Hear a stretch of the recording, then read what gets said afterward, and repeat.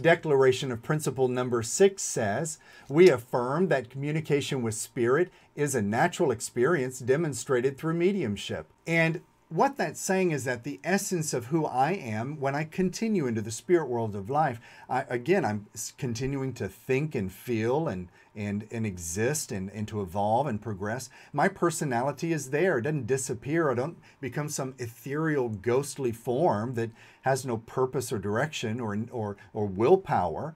I continue to have my free will power of evolution and progress. So I can return closer to the third dimension of life from the next plane, the fourth dimension, right? And so I can connect with some of you, my friends, my congregational members, my family members still here on earth, and I can connect with them in the dream state. Or I can follow them along on, say, a date even.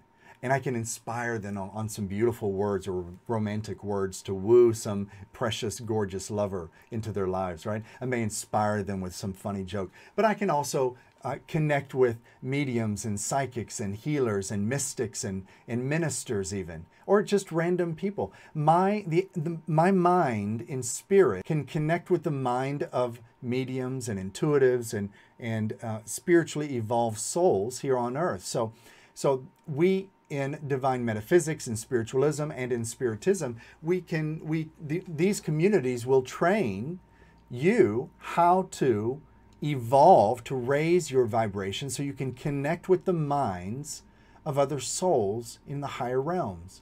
Loved ones, co-workers, friends, spiritual guides, angels. So that's mediumship. It's where the mind of an intuitive is capable of connecting with the mind of a soul in the higher realm. So that's mediumship. I like that. Let's jump into Declaration of Principle number 7. And that's in our next video. So click the video and I'll see you there.